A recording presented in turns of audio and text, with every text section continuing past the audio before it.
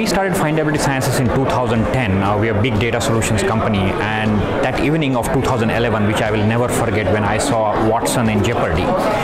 And that changed really the direction we were taking in the company, because till then there was no technology available which can solve some of the problems on the unstructured technology or unstructured content.